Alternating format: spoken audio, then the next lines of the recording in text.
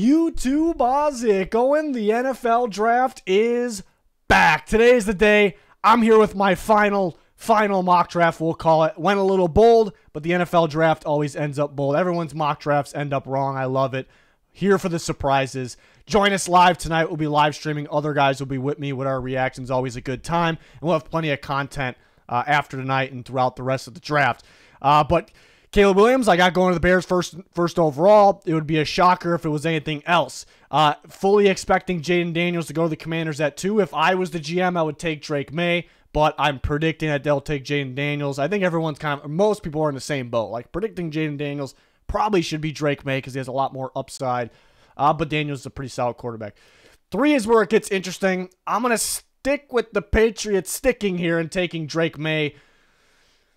Mainly because how could you not? How could you not take Drake Maye if he falls in your lap here? But what's weird is that they're open to trade. Like, they're listening to calls. They will listen to calls down to the clock hits 0, apparently. So usually that tells me that team, like, they're kind of looking to trade back. Like, they're good with it. So if you're good with trading back, but then you ultimately decide to just settle for a quarterback, or I guess we'll just take that guy at 3, it's a little interesting. So that makes me want to have a trade.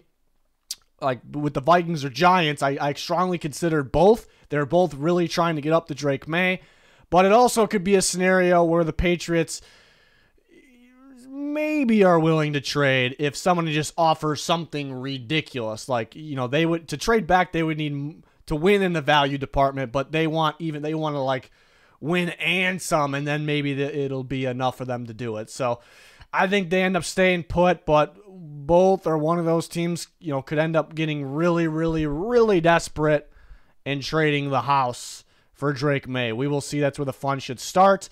Pick 4. I know there's talk about the Cardinals trading back. I think it's got to be Marvin Harrison Jr., but what we will see. I think there's a scenario where they trade back and trade back up to 5 with the Chargers pick. We've talked about that before, but I'm counting on this being Marvin Harrison Jr. at pick 4.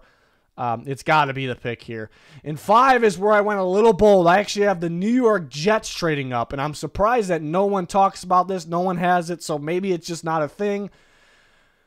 So I want my first surprise here. I can definitely see this. The Jets are in win now mode. They want to go get the best pieces. They need an offensive lineman for the future, and they have, because they have older guys at tackle, 1-year deals, durability concerns. So go up and get the best tackle in the class. The Chargers are looking to trade back as well. So, again, this isn't being talked about at all, so I went a little bold with this one. Just kind of a feeling I have right now. The Jets go up and get Joe Alt. They do give up a next year first. They get a next year 5th back in return, a swap of 5 and 10. So just something I'm feeling right now, but I'm aware it's pretty bold. 6, the Giants go roam Odunze, and that might seem a little bold to people, like them picking Odunze over Nabers or Odunze over McCarthy. McCarthy's situation's interesting because McCarthy thinks the Giants are going to draft him. He actually came out and said that. Like, if he had to predict, he's going to the Giants. So that makes you want to mock McCarthy there. But it's a lot of people, like, the top NFL draft analysts that really do not believe that. And that's kind of what my thoughts were this whole process. I just don't see the Giants taking McCarthy. So we'll see. I think they're going to prefer Odunze. It's just that outside receiver that they badly needed. But I think their number 1 option is go up and get Maye. So we'll see. Pick 7, Titans go Malik Nabers. I really think the Titans they're almost quite simple. Like, if Alt is there, I think they're taking Alt. If he's gone, I think Nabers is their next choice. It could be Latham, but I'd say Latham's probably their 3rd choice. Could flip Nabers and Latham, and Odunze would probably be next. They could trade down a little bit. It's just going to be a surprise if they take someone, and who knows, it could happen, but other than the guys I have listed. But in this scenario with Alt off the board, they go Malik Nabers. A lot of teams have him as receiver 1. The Cardinals could. I'm thinking the Cardinals is Marvin Harrison Jr., but we'll see. And I feel like the Giants have Odunze over Nabers. It's just going to depend on the team, but just too good to pass. Add him with Kelvin Ridley and D-Hop, but again, D-Hop on a 1-year deal. So the Titans take Malik Nabers. And the Falcons, I'm going to go Dallas Turner. Back to Dallas Turner. Throughout this almost the whole process, I was mocking Turner, and then recently I was kind of feeling Quinyon Mitchell, them going for a little bit of a surprise value in corner, a little bit more than edge, I could see. But this one just makes too much sense to me. This is your best pass rusher in the class. He has super high upside. It's a perfect fit for Raheem Morris's defense. I could see Mitchell, but it just makes too much sense. But that happens a lot. Like we say, this pick, that makes too much sense, and that team does something shocking. But another reason I decided to do this is the Falcons kind of did the right moves in the offseason. Like, before the offseason even started, I'm like, Cousins is the ultimate fit for the Falcons. I'm like, Darnell Mooney just seems like a perfect fit, and they're going for those fits. Like, they're doing the right thing. Whether you think they overspent or not, they're going for the right type of players. So I'm going to say they do the right thing here. Kind of keep that going there and go Dallas Turner at pick 8. Have another trade. I had this one before, and of course the Bears could stay put. If one of those receivers drops, the Bears will stay put and take them, I think. But in this scenario, I don't have one of those receivers dropping. If I did, I had the Bears staying put and taking them. But heard the Colts want to trade up.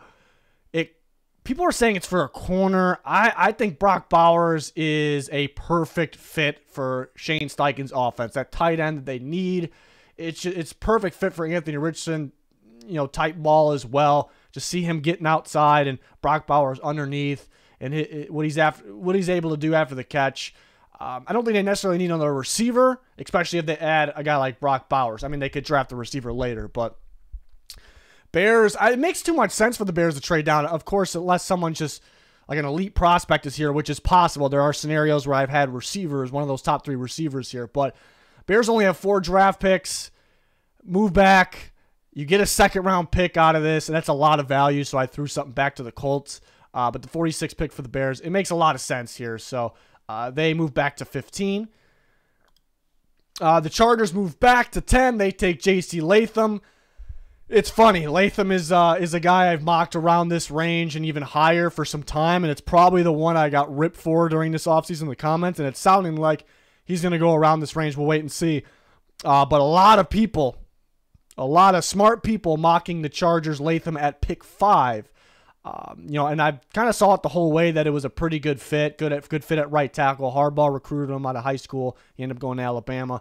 But I think they can trade back a little bit and get him, and I think the Jets are a team. It's just who's going to come up. Like, people think the Vikings, but they may be able to wait for McCarthy in the scenario. Do they want to hop the Giants? I guess maybe they feel like they have to. But I'm feeling the Chargers end up with Latham, whether it's 5 or 10. But 5's a little early, even though I do like Latham. They could go Nabers there. They could go Joe Alt. There's a lot of people that are insisting it's going to be tackle.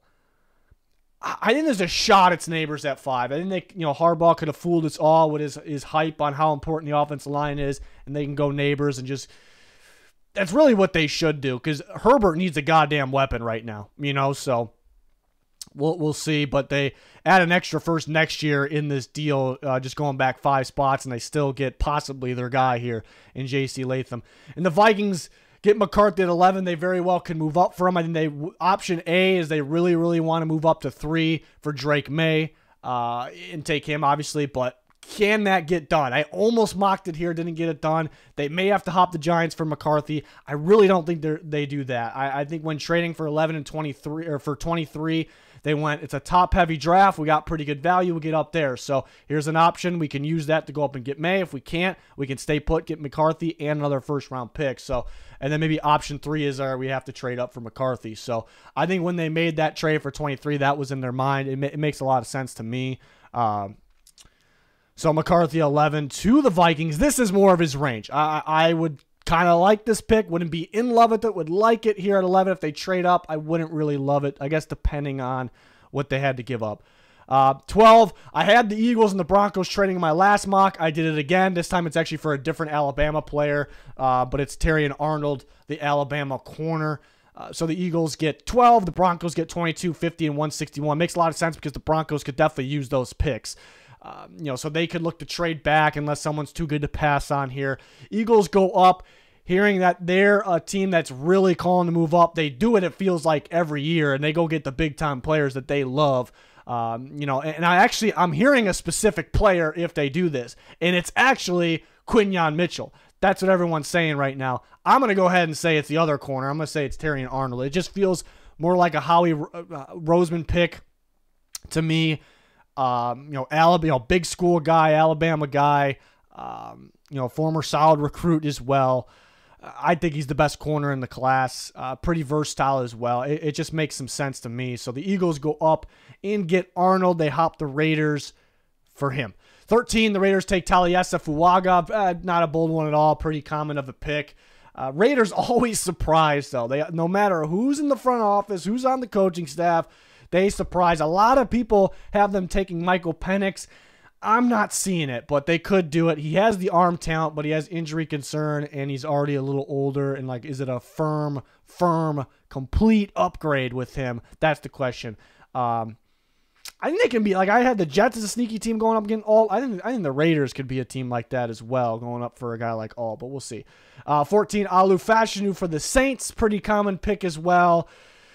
Like, everyone's pretty locked in with them taking a tackle. Like, if they were to surprise, I'd watch out for Byron Murphy if he was here, and he is here in this scenario actually. He is here, and I'm still expecting tackle. But if they were to go non-tackle, that kind of would be my guess. But again, he could be off the board. So the Bears moved back. I think they could take Byron Murphy at 9. To be honest, I had that in my last mock, and I think that's a pretty solid pick. I love Byron Murphy the second from Texas. If one of those top receivers is there at 9 and they stay put, they take one of those receivers because I don't think Keenan Allen's gonna be around for a long time. But they have a pretty good opportunity here. They only have 4 draft picks. They can get more draft picks. They get a second-round pick here, and they move back, and they still get potentially their guy. I think that would be an A-plus scenario for the Chicago Bears. So that is what I have them doing. Again, I had that in the past, and hearing more and more that the Colts want to move up, I'm like, oh, that just makes a lot of sense. It makes a lot of sense there. 16, this was funny because my last mock, I had this, and it was completely, I didn't hear a single thing about it. Nobody else had it. Didn't hear anything about it. And I'm like, it just seems like a fit. It just seems like the Seahawks make some surprising picks. This is a guy like Cooper DeJean's not just an outside corner. I think his strengths point towards safety and nickel. But remember, Devin Witherspoon actually played a little bit more snaps in the inside than the outside. So they need another guy that can do those things because if he's in one spot, needs him in the other spot. But also just a Mike McDonald guy where you can put him at safety. Just put him where you need him most.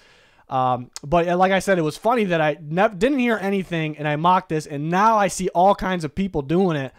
Thought that was funny. So we'll see if it actually happens. But the Seahawks are a team that makes some surprises. This is maybe another bold thing. From this mock is I had Mitchell dropping a little bit because I had the Eagles going up for Arnold. Of course, the Eagles could go up for Mitchell, and then Arnold could be here for the Jags. I definitely think the Jags would prefer Arnold over Mitchell. I've actually heard more teams prefer Mitchell over Arnold, but I think the Eagles and the teams we're talking about, the Eagles and the Jags, I think they would be, I could be wrong, but I think they would be more Arnold guys, especially the Jags. But he's off the board. Maybe just too good to pass on Mitchell. The only knock about him is he doesn't press a lot, and the Jags are going to want their corners to press. So it's just too good to pass, though, at his upside. And they like traits. Balky likes traits. Mitchell has those.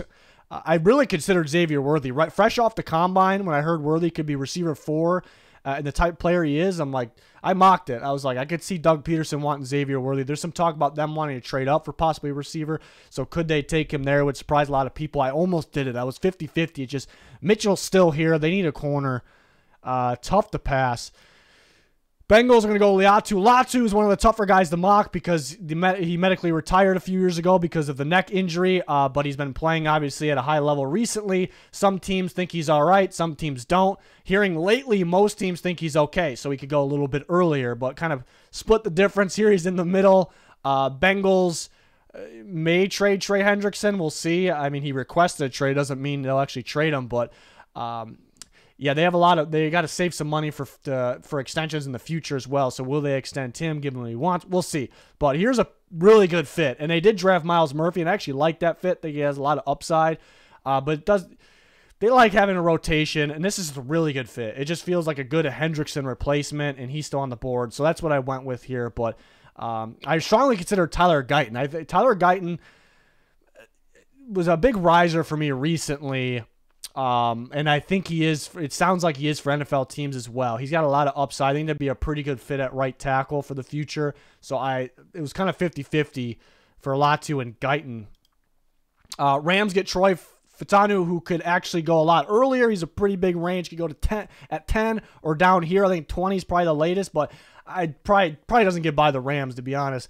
Really, really good fit for them, and they could be looking for a left tackle here. So, but he could drop a little bit because there's some teams have some concerns about his knee long term. We'll see what happens during the draft.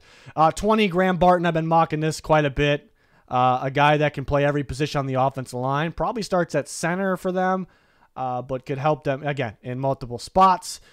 21, I had this trade last time as well. The Cardinals have a load of picks, so they could package some or one and move up and get a guy they really like. So they got to hop other teams and make sure they get Jared Verse here, a pass rusher that they definitely could use. The Dolphins pick up pick 90. The Dolphins are definitely a trade back team because they need some day 2 picks. They need more picks here. They could actually get more than just 90. I really thought about adding more on top of that. 22, so a little bit of a surprise. I think the Broncos are realistic to trade back, but they definitely need a receiver. They traded Jerry Jeudy. Obviously, they'd signed Josh Reynolds. That's not like a huge answer, especially long term. There's some Cortland Sutton trade rumors. They said they're not going to trade him, but I don't think they would just come out and say that, especially if they're targeting receivers in the draft. So they could move Sutton, and here you have a freaky, big body, speedy, lengthy receiver. Sean Payton, I think, would really, really like here. And too good to pass, in my opinion. So that's something Payton would do. I think if they can get their hands on Latu down here, maybe they go that route. But he's off the board, and I think 12's too early with his injury concern. Just a feeling. They go to receiver. Could they go Xavier Worthy? I think they're more likely to go Brian Thomas Jr. 23, here's another surprise, just something I'm feeling. If the Vikings keep 23, they might not even have 23, so we might as well go bold here. But Marshawn Kneeland is a guy, maybe one of my biggest risers over the last month, couple weeks at least, few weeks leading up to the draft. Ton of upside, really powerful, but moves like an undersized pass rusher, which is good, like how quick he is. It just feels like I feel like he could sneak in the first one, and it feels like a Flores-type guy, and I've noticed the Vikings have met with him on several different occasions. So the Western Michigan Star could be sneaking in the first round if the Vikings, I keep hearing they're hesitant to trade 23. So what does that tell me? They would rather trade a next year first or future first instead of giving up 23, and they traded for 23. They are targeting somebody specific, and why would they do that, unless they know they can get somebody? So it's got to be someone they know they can get. I'm feeling that one. If they keep pick 23, it could be Chop Robinson. It could be a corner. It could be Newton. Something about Kneeland. 24, Cowboys go with Tyler Guyton, a big riser for me. So I think this is the lowest he goes, and the Cowboys would love him. So yeah, just a recent riser for me, and based on what I'm hearing. So Bengals could take him at 18. He lit up the Senior Bowl. He was the center of attention there for a reason. So probably the latest he goes. I do like to fit with the Cowboys. I heard they like him very much. Packers are tough to mock, if I'm being honest. Some talk about O-line. I really don't see them taking a tackle. People think that. It would surprise me. I like their good young tackle duo. I guess it's not 100% proven, but Andre Dillard's a decent backup. I know he was bad last year, but he's a decent backup for the Packers, in their scheme and how they coach. They could go D-line. I thought about Newton here. I thought about the other corners like Nate Wiggins, Max Melton. I'm going to go Kool-Aid McKinstry. His ability to press and play man coverage while pressing sets him over the top in the Green Bay Packers' eyes in my prediction here. So that is what I went with. 26, Chop Robinson. I would love this. Really good value. Steal for the Buccaneers. Explosive get off. Bucks, yeah, what are they going to do here? I think they would like DeJean, but he's well off the board, long off the board. They could go O-line. They could even trade back, early second pick there. So I had the same thing as I had last draft. I had the Dolphins moving back and getting a guy that just kind of has Mike McDaniel and Dolphins written all over him with his speed. I mean, they have had costly injuries, even though they're not even close to full season. Last year, at least. Again, they're costly. They're struggling with. They don't have Tyreek Hill or Jalen Waddle on the most important part of their offense. And Tyreek Hill, he's kind of made it clear that he's not going to be around for as long as you think or forever. So getting another guy, that kind of fits what they do there, it makes some sense. And Worthy's getting a lot of buzz. He could be the 4th receiver taken or the 5th. I think there's a guy. I think there's definitely 5 guys better than Worthy, but I would actually surprise if he's not a top 5 receiver taken just based on the chatter right now. So we will see. And kind of a boomer bust guy there. Here we go. We're gonna go big. We're gonna go super bold here. If you've been watching, I keep giving the Bills like a too obvious pick, but at the same time I say, God, I feel like the Bills are going to do something that no one's expecting.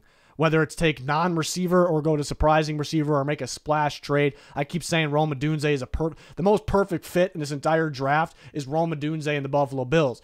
But can they actually pull it off? A little tricky. He would have to start sliding. So I'm going to cut it out and just go with my gut and say that they do something surprising. I talked about Odunze being a really good fit. I think Troy Franklin is a phenomenal fit to try to replace Stephon Diggs. He's a boomer bust guy. He is really, really good tracking down the field. Like, he makes some tough catches, even with contact down the field. He'll drop some simple ones. That's kind of his issue. But he gets open. He's a good boundary guy. He makes plays down the field. I just see him replacing Diggs. I see him like more of a Chris Olave type player, but that could replace Diggs. And Josh Allen fit for Josh Allen ball here. They met with him several different times. Doesn't mean everything. Some teams use that as smoke. Like, hey, we might take this guy. Other teams go trade up and get him. Makes sense. I'm just feeling it. If Brian Thomas Jr. was still on the board here, I would go Brian Thomas Jr. He's not on the board. I have him going 22. So I'm watching out for Troy Franklin, which I think teams are going to be all over the place on. Some teams late first grade, some teams even third round grade. His highs are super high. His lows are a little low, but he's been growing on me lately. I wouldn't mind this pick, really. 29, I'm one with a lot of bold ones, but I've been a Max Mountain guy. I think he sneaks in the first round. I've had people close to him actually tell me some things too, but that I wasn't allowed to say. But I think it doesn't mean everything. Happens all the time. Chances are he probably goes early second. But just a gut feeling here. He finds his way in the back of the first. I love his game. I think teams will see that. He's got the traits for sure. Just feels like a Brad Holmes, Dan Campbell, Aaron Glenn type guy. Holmes guy because the traits, the upside, the flashiness. Campbell because he's a knee-biter type corner, and there's not too many of them in this draft. And Glenn, I think because of that too, him having a defensive background and him liking playmakers with length. Boom. It just makes a lot of sense. It's bold. I'm aware. We'll see what happens here. But got the line. I really thought about Nate Wiggins too, but I really thought about Darius Robinson. I think, I had Nealon going already. I think they could be another team for Nealon, who I just really think's going to go in the first all of a sudden. It's going to be fun. We'll see what happens. I mocked this a ton. He could go before this. Like I said, I had the Cowboys taking Guyton, but I said Guyton could go earlier. If he goes earlier, the Cowboys could take Mims, and then what do the Ravens do? If Mims is off the board, they could surprise a little bit and go Nate Wiggins here. No one's really expecting corner, but they can go Nate Wiggins. They could go receiver. They go Mitchell, Adonai Mitchell for sure. If Worthy's there, they can go him. Another team, if Nealon or Darius Robinson are there. So I could actually see multiple scenarios if Mims is not there that makes some sense. The ones I just rattled off there. Then 31, maybe a little bold again. Like if Ayuk trade seeming a little bit more possible, I think we would see what the Niners. They want a first round pick, and they should get a first round pick, but I don't know if they will. So that, like, if they're on the clock, they're like, what do we do here? Like, it's gonna be a little tricky. Mitchell's still there. I think if there was gonna be an Ayuk replacement, I think Mitchell would be the guy. So I guess it's a little bold too. He's just tough to mock. Some teams concerned because he's diabetic. To me, that I don't know the full details. To me, that is not the most concerning thing. If he can play football or not. But so he could slide a little bit. I mean, he's so good that he can go a lot earlier. Like drawing some CeeDee Lamb comparisons, I don't really see that. I think he moves like him, but Lamb's just much better. But Lamb dominates the slot. I don't really see Mitchell playing much in the slot, and Lamb dominates the outside as well. But I could understand where people come up with it, So he could go a lot earlier because he's worthy of a lot earlier pick if everything checks out medically or health-wise, I suppose. And then Jordan Morgan, who could go earlier or could go early second. I think the Commanders could try to trade up for him. The Chiefs thought about receiver here. If Mitchell or the two Texas receivers, if they're here, they could take them, those guys. But man, thinking about it, I think left tackle is more of a need, and it's not all about need, but left tackle is more of a need than receiver to them, and they've hit on receivers in the second, third, whatever round. So They may be more likely to go this route. You got a really good pass protecting, quick left tackle here that I think's only getting better, and it's so he needs a pass first team, and you got one here in the Kansas City Chiefs. And you're welcome, Panthers fans. I got a Panthers pick as well. Xavier Leggett. It'd be interesting to see if like Mitchell's on the board. They probably go him. If Troy Franklin's on the board, battle between Franklin or Leggett. They've met with Leggett several times. Again, meetings could just be a smoke plan for teams or strategy. But I think they'll like Leggett.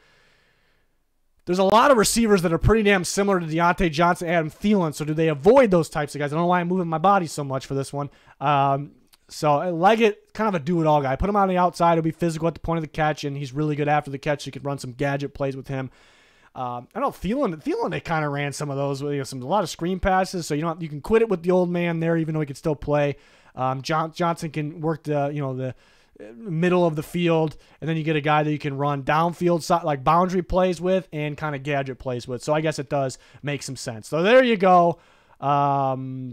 Bold picks everywhere. I usually regret not going more bold, in my final mock, because the draft's just like kind of looking back to last year, like no one really thought that. So everyone's mocks are going to be a disaster, and I love it because I love the surprises. It'd be boring as shit if everything went exactly to plan. So I'm pumped. Can't wait for our live stream tonight. So join us. Very important to follow us on Twitter for day 2 and 3. But that will do it. Stay tuned for our winners, losers, grades videos each day for the NFL draft as well. Thanks for watching. Goodbye.